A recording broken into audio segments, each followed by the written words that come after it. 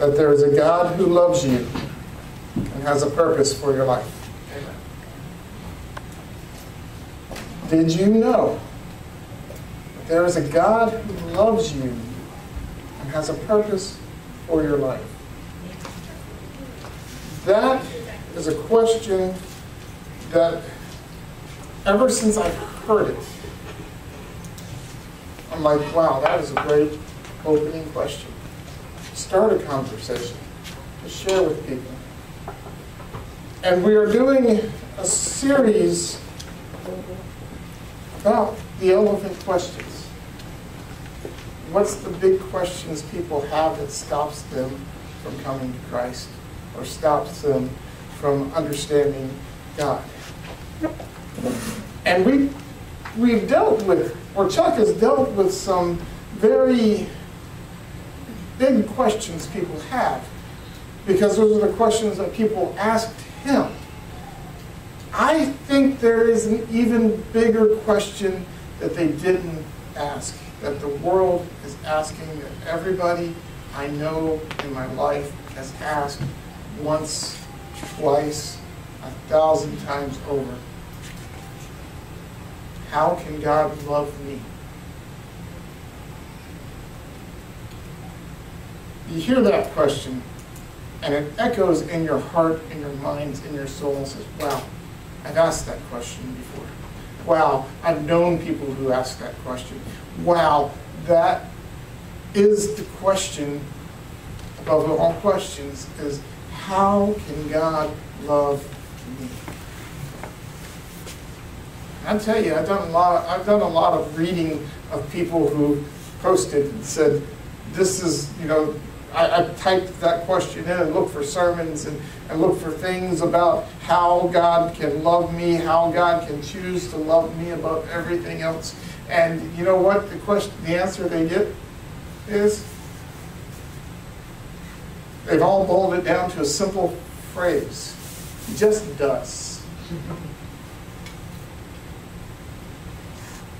He just does. But why is that question so big? I think every other question that we mentioned, is I call them smoke screen questions, What about the people in Africa who don't get a chance to know? That's a smoke screen question. I want to take you off the topic and put you somewhere else. Can I throw 2 cents in? Yeah. They're also big topics. Yeah. This is, what about the thousands of billions of people who have heard the word? That's a smoke screen question. Right. This is small, narrowing it down. And what's the other one that we dealt with? Why does evil happen in the world? God is love. 1 John chapter 4, we're going to do something that I don't like to do in sermons, and we're going to jump around the scriptures a lot. So 1 John chapter 4, verses 8 and 10, 2 Pete's and 3 John's. Verses 8 through 10, it says, the one who does not love does not know God, for God is love. By this, the love of God is manifested in us, that God has sent his only begotten Son into the world so that we might live through him. And this is love, not that we have loved God, but that he loved us and sent his Son to be the propitiation for our sins. For God is love. People know that verse. We say that all the time. People say, if God, and they use that verse in an if and then situation. If God is a God of love, if God is love, then why does this happen? If this and this, does that happening make God still not a God of love? Does something bad happening make God not love? Simple answer to that question is no.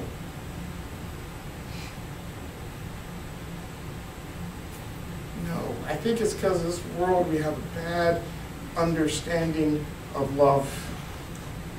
I don't have to even think that. I know that we have this bad understanding, this poor understanding of love. And I'm going to put this out there, that we will never fully and completely comprehend the enormity, that's not a word. Enormity, that's the word I was looking for. So when you quote me on that, you forget all that other part. We will never fully comprehend the enormity, the greatness, the vastness, the complexity of the love and grace of God. We look at grace as that one-time enter into the kingdom fee. But it's the grace of God that helps us stand every day of the week. That it helps us stand every morning, every minute. That helps forgive us for everything that we've done in the past 5 minutes. And gives us the strength to continue to move forward. It's the love of God that gives us strength, gives us power, gives us the ability to live. Not just this thing we call the Christian life, but this thing we call life in general. The love of God is intense. It is amazing. It is overwhelming. Did you know that there is a God who loves you and has a purpose for your life? I'm going to say that until you get tired of hearing it. I'm going to say it again. So we understand that there is a God who loves us and has a purpose for our lives. Well, here are a couple of things that block us from understanding the love of God. Is, first of all, we have a hard time loving ourselves. We have an intrinsic knowledge of, and we are intrinsically aware of our own unlovability. We're aware of this. One of the things we're going to do today is not only not only understand the love of God, but I'm also going to take you down what is called the Romans Road in the book of Romans. Have you ever heard, anybody ever heard that phrase before? Yeah, you're good Bible school people and Sunday school people, we've heard that word, but do we understand how it fits in our lives? The Romans Road, for those of you who don't know, is a way that we can go through the book of Romans and tell people about salvation and tell people about the love of God. And oddly enough, it fits in this, well, not oddly enough, it fits with some of these topics that I'm talking about. We are intrinsically aware of our own unlovability. Romans chapter 3, the first stop on the Romans Road, Romans chapter 3, verse 10, tells us this. Well, I'm going to read verse 9. What then? Are we better than they? Not at all. For we have already charged that both Jews and Greeks are all under sin, as it is written, there is none righteous, not even one. We know that we are not righteous. We know we are not right with God. We know that we don't live rightly. We know all the wrong things that we do in our lives. You ask me, Hair, what are you good at? I can rattle off one or two things. You ask me, Hair, what's wrong with your life? Give me about 20, 30 days. And we'll have a long conversation. I mean, that's how long it will take me to finish to get to the end of the list. 20, well, maybe not that long, but at least a couple of hours we'll be sitting here talking about what I'm not good at, what's wrong with me, where I fail. I can list my failures in an instance, but if you ask me to list my successes, I'd be like, well, you know, I could. But we know where we fail. Right? We know what's wrong with us. I know what's wrong with me. You look at yourself in the mirror and you see all your flaws and failures that nobody else in this world even has a clue. And we know we will never measure up.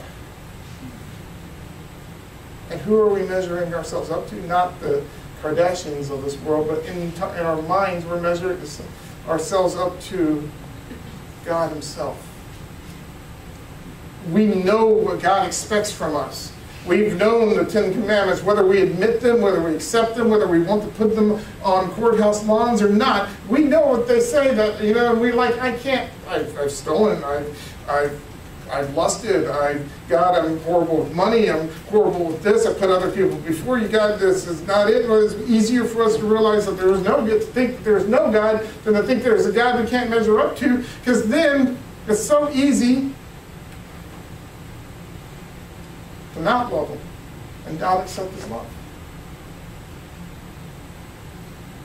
And not think that somebody loves us beyond all our faults and failures. Romans chapter 3, verse 23. The second rest stop.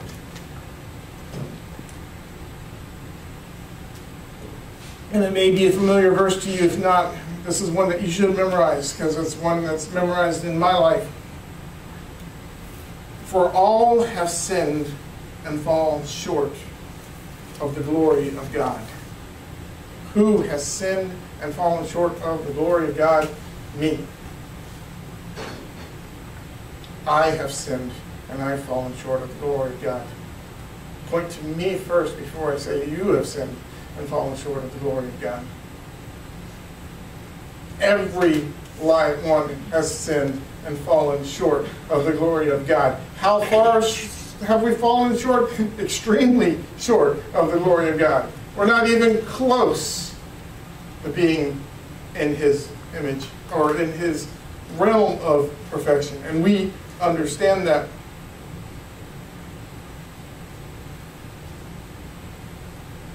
So we have a hard time loving ourselves, because we know our flaws, we know our failures, we know who we are. I'm not saying you have to be like, I'm perfect all the time, I love me, because then that's another sin called pride. And even if you look underneath all of those people who want to expound upon how great they are, they're only saying that because they know how great they aren't. The reason why the great Muhammad Ali always said, I am the greatest.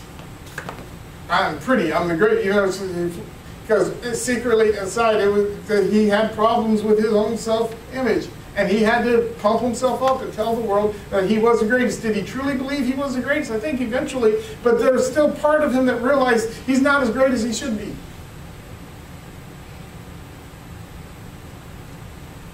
All have sinned and fallen short of the glory of God.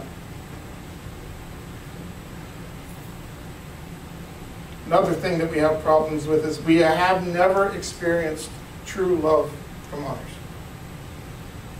The fully complete, I accept you completely love. There's always seems to be something that goes along with it. Something that makes something that we feel like we have to earn somebody else's love. You ever feel like that? Oh yeah. I feel like I have to do something to earn your love. I feel like I have to be the best to earn my parents' love sometimes, or I have to be a good kid to earn my parents' love. Guys, I don't know what it's truly like yet to have a kid and understand that I love this thing no matter what it does. If it poops on me, throws up on me, yells at me, kicks me, knees me, whatever, I still love it. I don't fully understand that yet. A lot of you in this room do. I'm looking at the father of twins, the parents of twins back there, going, yes. I've experienced all of that he just said. I still love the kids. Romans 5, verse 8 says this. But God demonstrates his own love towards us, that while we were yet sinners, Christ died for us. Do we have to clean ourselves up to come to Christ? Do we have to clean ourselves up for God to love us? Do we have to change who we are for God to love us? No. I don't have to change for God to love me. I didn't have to become a super spiritual, clean, pure, holy individual for the love of God to infect my life. God says, Hair, I love you as you are. While I was still a sinner, God loved me. And we've never really experienced that from a human being who says, I love you for everything that you are just because you are. You don't have to change anything. We get people who love us who want to change us all the time, right? Who, if he just changed that. I think of Jerry Maguire, where I love him for the man that he almost is.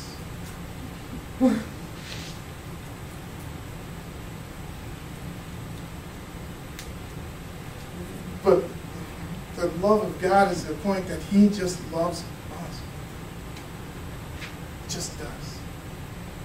He created us. He made us. And he loves us. While we were still sinners. But here's the thing. And in that, the second, this is where we have to stretch some things, but the other thing is we have a hard time loving others. We have a hard time expressing that love to other people, don't we? There are some people that are just unlovable. Right? Amen? Anybody want to agree with me on that? There are some people that we just have a hard time expressing that love. And we've never been able to express that love to other people, to share them, because we haven't seen it. And then we got this God thing that says, share it. And you're like, I don't know if I could do that. Because I don't really love myself, so how can I love other people? You see, it's a pattern. It's all interconnected. It's all interconnected into this sin thing. I'm going to jump to Romans chapter 6, verse 23. For the wages of sin is death. We know that, right? We know that there's a... And here's the thing. When people say, why would a loving God send people to hell? My loving God doesn't send people to hell. Sin sends people to hell. The wages of sin is death. There's a punishment for every action. But you say, but I was still a sinner when God loved me. Yes, but God doesn't want you to stay a sinner. God's love is not total acceptance without change in the future. He'll accept you completely and totally as you are, but his love cuts things out of your life and changes you to what you should be. Because it says, for the wages of sin is death, but the gift, but... The biggest word in that scripture is but. The gift of God is eternal life through Christ Jesus. For the wages of sin is death, but the gift of God is eternal life in Christ Jesus. It's a free gift you didn't earn. That throws a whole dust cloud in the face of merit-based religion, doesn't it? Merit-based love. If I do right, you're going to love me. If you do right, you're going to love me. God says, I don't love you because you did right. I love you because I love you. Here's my free gift of grace and love. What do I have to do for it? Nothing. It's yours. How much does it cost? Nothing for you. It's yours. I already paid the price back in Romans chapter 5, verse 8, where I gave my own life for you.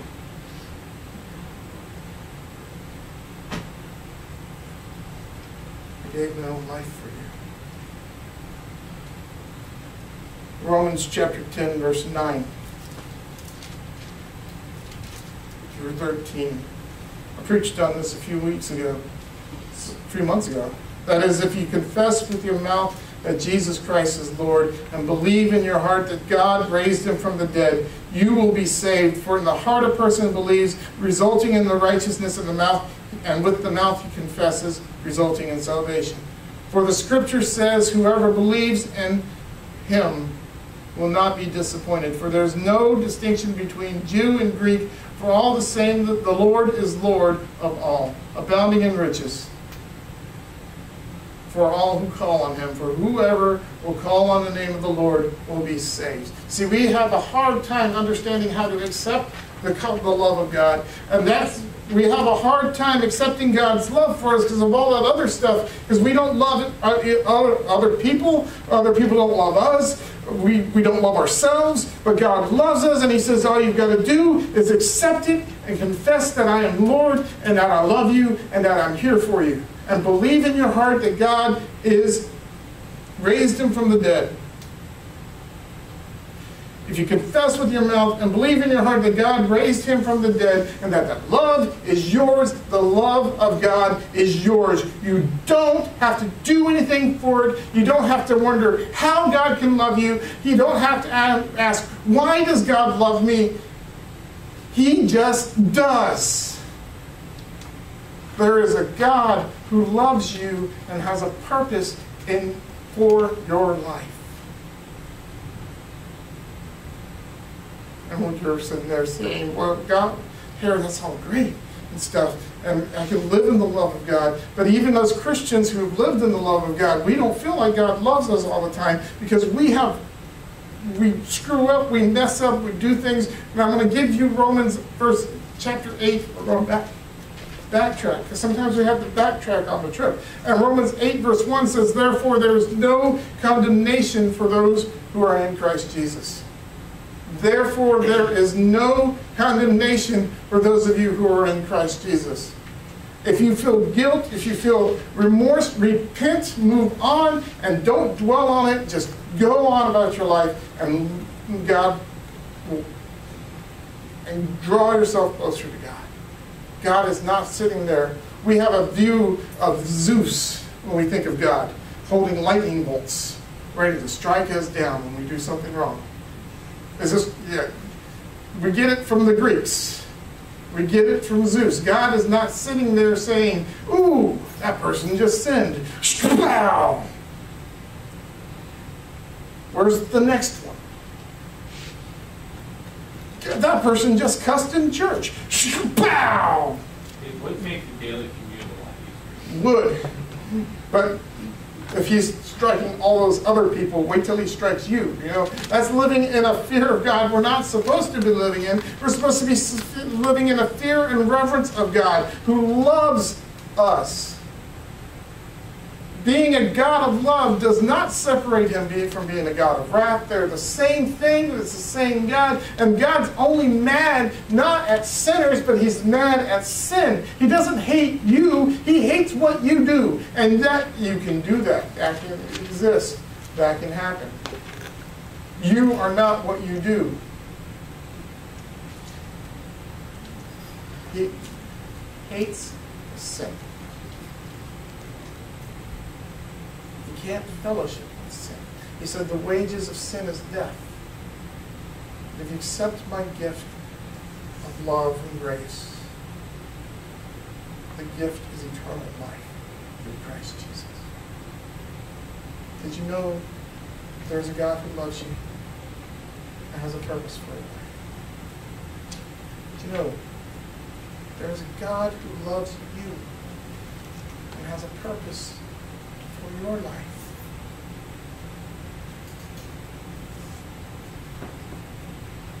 Did you know? Do you know? God loves you. God loves you. God loves you. And he's willing to make everything that you've ever done disappear and justify you to where you it's just like you've never done it.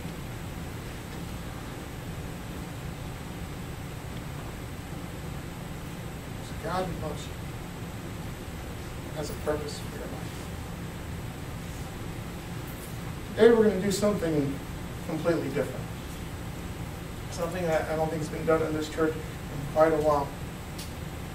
And I'm going to open up the altar during this next song. The band can come on up and pray and play. We're going to have a moment. I will get this stuff out of the way too.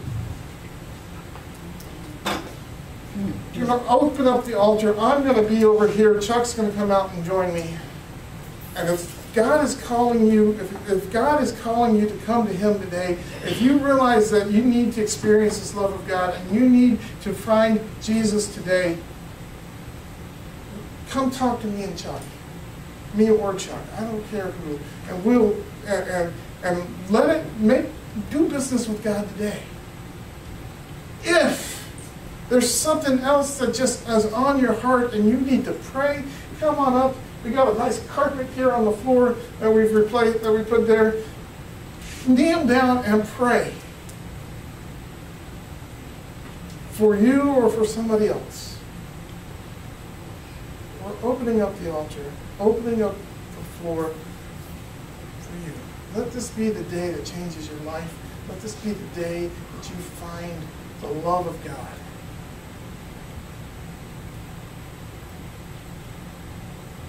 Experience. Let's pray. Father God, we do lift up to you this place. Lord, take this moment, take this place and fill your Spirit, God. Draw people to you. In Jesus' name. And may we experience total completeness of your love. In Jesus' name. Amen.